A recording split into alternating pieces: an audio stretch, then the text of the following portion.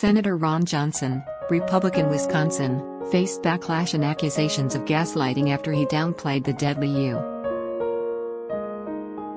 U.S. Capitol riot and questioned its description as an armed insurrection. In a radio interview on Monday with Jay Weber, Johnson said he condemned the Jan.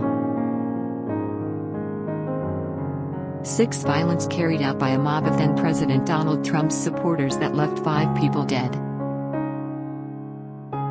But Johnson claimed he didn't feel threatened at any point. "This didn't seem like an armed insurrection to me," the Trump ally said. Listen to Johnson's comments from the 14:30 mark here. "When you think or hear of armed, don't you think of firearms?" Johnson asked. "Here's the questions I would have liked to ask: how many firearms were confiscated? How many shots were fired?" The Wisconsin Republican continued. "I'm only aware of one, and I'll defend that law enforcement officer for taking that shot. It was a tragedy, okay, but I think there was only one. You know, if that was a planned armed insurrection, man, you had really a bunch of idiots." Court records, however, show the pro-Trump rioters brought various kinds of guns, ammunition and other items to be used as weapons into the Capitol. Later in the interview, Johnson recalled sitting back in my office watching video of the armed insurrectionists staying within the lines inside the Capitol. "They're not even venturing outside of the roped areas.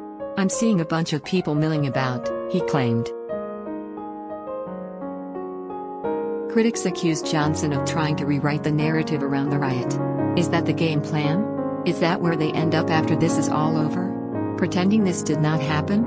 MSNBC's Joe Scarborough asked on Tuesday's broadcast of Morning Joe. "We have the video of police officers being beaten, some within inches of their lives, beaten with an American flag," Scarborough continued. "We have the stories of the law enforcement officers lying on the ground while Trump terrorists were beating them, and them thinking to themselves that they had 4 children and wondering if they would ever see their children again." Download calling all HuffPost superfans. Sign up for membership to become a founding member and help shape HuffPost's next chapter. Join HuffPost.